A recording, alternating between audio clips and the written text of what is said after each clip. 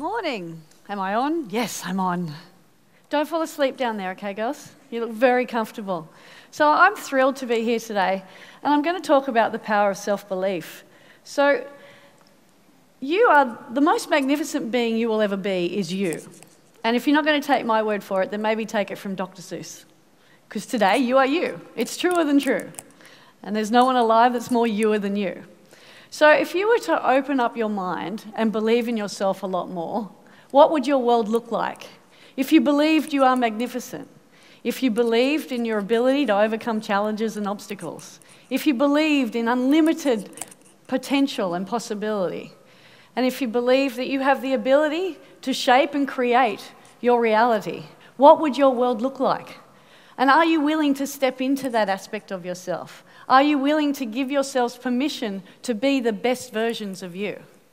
That photo on the screen behind me is the moment I claimed my 7th world title. I had to step into believing to be the best version of myself. It's the moment I actually stepped into the history books. I became the most successful female surfer of all time. Permission to brag. I did something that not even the king of surfing, Kelly Slater, can do. I won 6 world titles in a row. And so I had to believe in myself. But it's our self-limiting beliefs that actually create the lives that we live. And if you want to understand what you believe, you just have to ask yourself what you want. And then the thought that follows that is actually what you tend to believe. Your yeah buts, your but ifs, are your beliefs. Winning my 7th world title taught me a lot about myself. It taught me a lot about getting out of my own way. It taught me a lot about believing in myself. It taught me a lot about trusting in my instincts and ability. And it taught me about trusting in ease and grace. Because, like you, I used to think that success required a whole lot of struggle and trouble and challenge. Oprah Winfrey once said, and all thought leaders say this, you don't manifest what you want, you manifest what you believe. Now, to give you a little bit of background about my life, I grew up on the northern beaches of Sydney. I actually grew up at a beach called Manly. Anyone familiar with Manly Beach? Yes, it's the most appropriately named beach in the world. And I grew up as the only girl surfer down at Manly Beach. This photo is of me as a 4-year-old surfing down at Mantown, I refer to it as. This is actually on the harbour side. I'm waiting for the ferries to come in to create boat wake for me to surf on. I started surfing as a 4-year-old down at Manly. And it was a place that I felt truly connected to. The ocean is something that I still feel truly connected to. It's where I resort to every day to get a sense of balance and a sense of freedom. And so when I started surfing as a 4-year-old, it wasn't an environment that was very welcoming or a place that was very encouraged for women to consider. And so I started to find a place where I felt comfortable by surrounding myself with people that believed in me, sometimes more than I believed in myself. I started surfing as a 4-year-old right there in the corner at Manly. And then by the time I was 6 or 7, I was paddling out the back on my own and I was dominating the lineup. But I realised that it was my beliefs that were holding me back. But it was also my beliefs that were actually propelling me forward. Let me give you an example of what I mean. When I was 8 years old, my dad sat me down and told me I was adopted.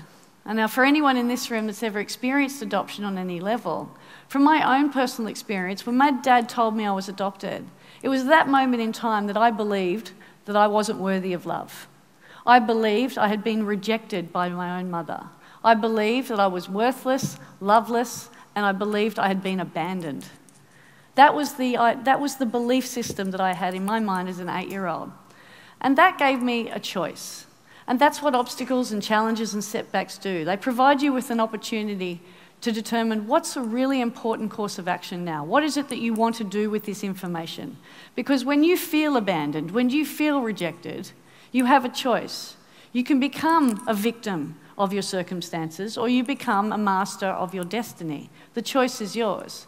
And it's the choices that you make that determine the realities of your life, or determine the quality of your life. So I made a choice as an 8-year-old that I'm going to become a world champion. Because I thought if I become a world champion, everyone will love me. Now we realise it doesn't work like that, but that is essentially what drove me to become a 6-time consecutive world champion. It was that fear of abandonment, that fear of rejection, that fear of being worthless, is essentially what drove me to become so successful. I didn't allow those setbacks to define me. I didn't allow those setbacks to hold me back. That was when I clarified my vision that I have to become a world champion. Now, at the time, it was anything and everything. Anything I was good at, I thought I could become a world champion at. Now, obviously, my beliefs were a little bit skewed. I obviously believed in myself a little bit too much. But I had the conviction to clarify what my vision was, and that was to become a world champion. Now, if you want to become successful in anything, here are the 3 things you have to do. Number 1, you have to be willing to clarify your vision.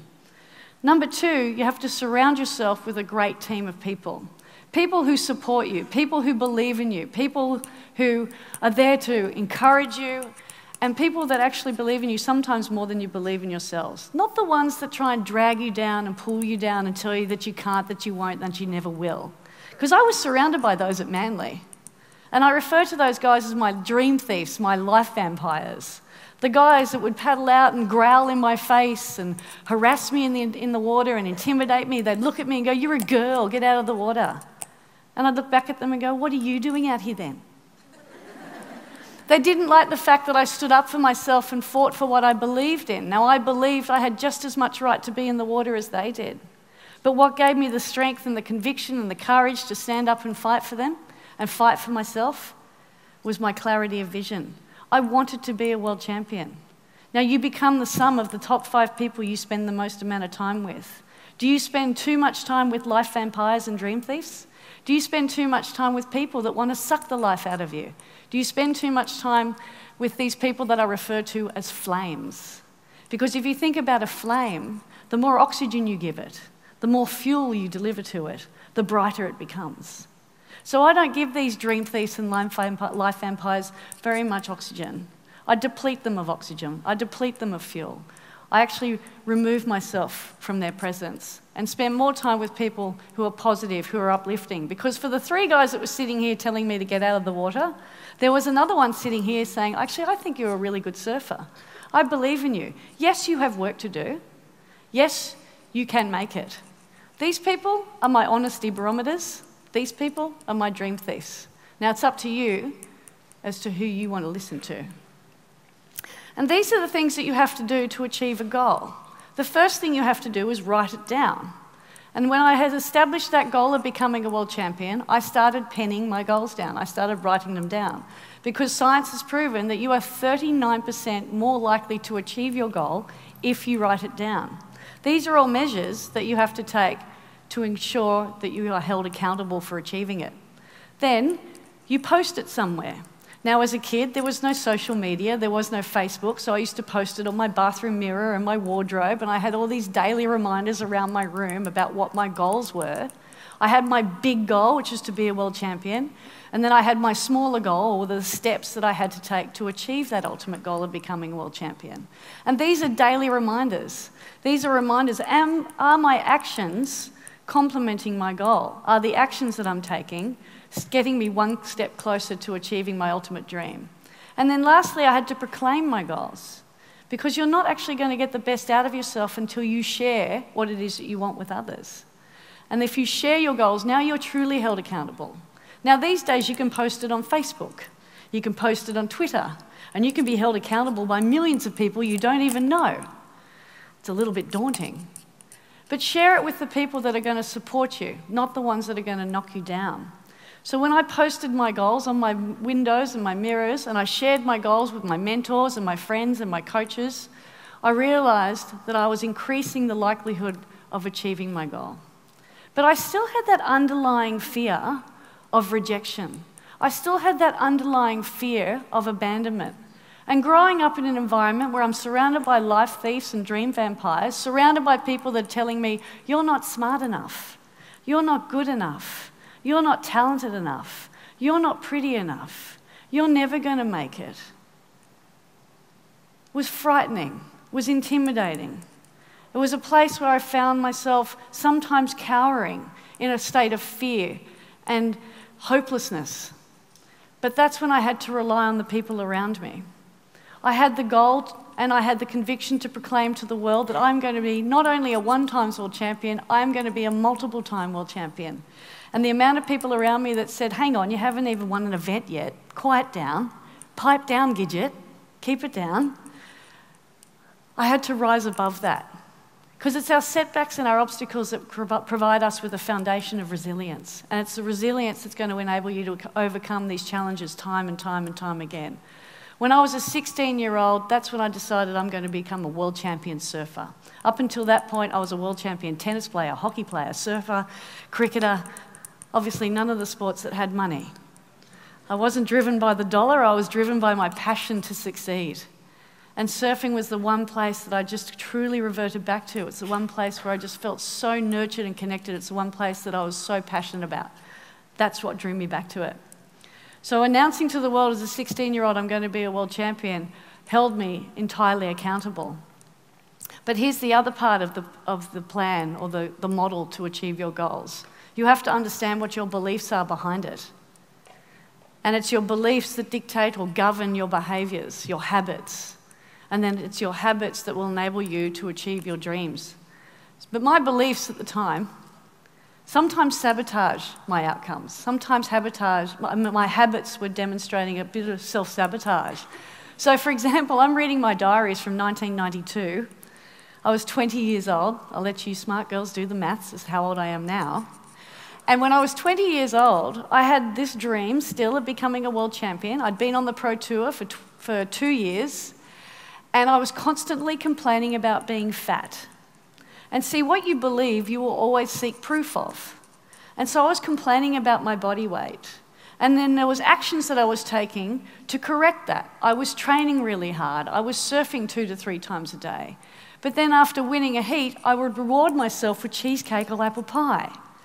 Now, is that action supporting my ultimate goal? No. You know what that action is doing? It's proving what I believe. I'm believing I'm fat, and therefore I'm actually creating that because I'm constantly seeking proof of what I believe. Now, if you want to know what you believe, have a look at your life. You are all self-fulfilling prophecies, believe it or not. And if you start using the words I am, which are really powerful because what you put after them shapes your reality, it changes your life. Now, I use those words to enable me to become a history maker and a record breaker. This is the moment I claimed my 6th consecutive world title. Now, I must admit, my first 6 world titles were driven out of fear. I also believed that I had to passionately dislike my competition to beat them. I used to believe that I had to get everybody out of my way. Now, with someone that has a fear of rejection, I'm actually rejecting people first, or I'm giving them a reason to reject me. Does that make sense? I'm actually seeking what I believe. I'm seeking proof of what I believe. But I succeeded doing that. But you know what that success did? It cost me my quality of life, it cost me my happiness, and it cost me a lot of friendships that were never being able to rebuild. It's really important that you understand that the steps you're taking are fulfilling your life in a holistic way, not just achieving your goal, but making sure that when you're on your path to success, that you're not stepping on people, you're actually relying on people, because all of us are here because we've stood on the shoulders of others. Every successful person has another successful person who has supported them. To achieve my 6th consecutive world title required a lot of resilience, a lot of discipline, because halfway through the year I lost my mojo. I fell into a state of depression, I was in a state of hopelessness, and I wasn't willing to acknowledge it, because we can all go through life thinking everything's great, everything's fine, I'm okay, but deep down you know it's not. And I had that deep down sense of restlessness and uneasiness. And then one day, one of my friends, a guy called Guy Leach, he's a world Ironman champion, he walked into my house unannounced without a shirt on, which is standard for Leachy. And he actually knocked on my door, walked in, sat himself down, and he said, "Hey, Gidge." That was my nickname growing up, and he still calls me Gidget. He's like, "Hey, Gidge, how's it going?" And I said, "Yeah, great." He goes, "I don't think so." And now, obviously, Leachy's one of my honesty barometers. And I said, "What do you mean I don't think so?" And he said, "Well, you're really down on yourself, you're really negative, you're not motivated, you're not training, you're not surfing. There's something going on. What's happening? Like, why aren't you surfing? How hard can it be?" And all I could say was, "Thank you. Thank you for bringing to my attention something I'm not willing to bring to my own." Who in your life brings the best out in you?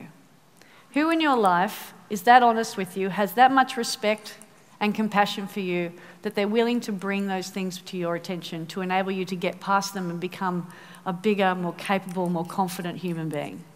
Do you have anyone in your life that can do that with you?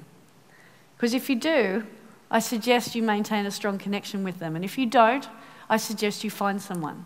Because everyone in our life has somebody that maybe we're not choosing to listen to.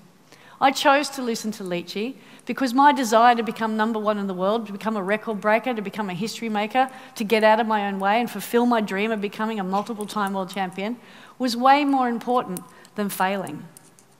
Are you focusing on losing or are you focusing on winning? And when I say, are you focusing on losing, it actually sounds like this: I'm trying not to lose. Whereas if you're using the words, I hope so, I'll try, I think so, I guess so, there's no confidence, there's no conviction, there's no belief in those words. I am, I can, I will, I trust, I believe. These are all words of belief and conviction. These are all the words that will fuel you towards future success. The day I won my 6th consecutive world title was overwhelming because I was actually sitting in the water. I'd gone through months of preparation and planning, and 15 minutes before the final, 15 minutes before I was about to cement myself in the history books, I'm sitting in the water, and this is what the internal dialogue sounds in my head. I'm tired. I'm sick of the roles and responsibility of being a world champion. I'm fed up with the expectations on my shoulder. I'm tired of being victimized. I'm tired of the intrusion into my life. I'm just fed up. So what am I doing? I'm talking myself out of success. I'm self-sabotaging my moment, and I'm actually getting in my own way and preventing myself from achieving my goal. And so many of us do this on a day-to-day basis. So what did I have to do? The only way you can change your beliefs is to become aware of them. And I had to become aware of the words that I was using in my mind. I'm tired, I'm fed up, I'm a victim, poor me, is really not the foundations to achievement. So I had to become aware of what I was saying and flip it and use words I am in a positive way. I am going to get out of my own way. I am going to trust in my instincts. I am going to trust in my ability. I am good enough. I am going to believe in myself. And I am going to catch this next wave. And I am going to be a 6 times consecutive world champion. Now, the great thing about our subconscious mind is it cannot differentiate between what's real and what's imagined. So don't underestimate the power of visualization. I visualized every aspect of this victory. I visualized what bikini I'd be wearing. I visualized what hand I'd hold the trophy in. I visualized how the salt would feel on my skin, and I visualized what the champagne would taste like once it's been sprayed in my face. I visualized every component of it because I wanted to manifest it. What you think about expands. So become aware of what you're thinking about. And if it's a reality that you don't like, then start thinking something different. But you can't change it until you become aware of it. I'm proud of the fact that I was able to get out of my own way and stop sabotaging my beliefs by changing my habits and my behaviours. But I can't do that until I become aware of what my beliefs are. My ultimate goal to become successful was to actually be able to make a positive difference. From humble beginnings growing up in Manly Beach to becoming a multiple-time world champion and leaving a lasting legacy has enabled me to create my own foundation called the Aim for the Stars Foundation. And I'm extremely grateful for the girls at this school today for supporting the foundation and raising money for it today. It provides financial and moral support for young girls to dare to dream, pursue their passion and aspire to achieve. Over the last 13 years, we've invested over $700,000 into young girls and women to invest in their own future and fulfill their own potential. Don't underestimate the impact you can have on someone else's life. When you say you want to lead by example, choose the word positive before it. Choose the word positive example. Leave a lasting legacy. Believe in yourselves. Surround yourself with people that believe in you more than you believe in yourself. And never give up on your dreams because they never give up on you.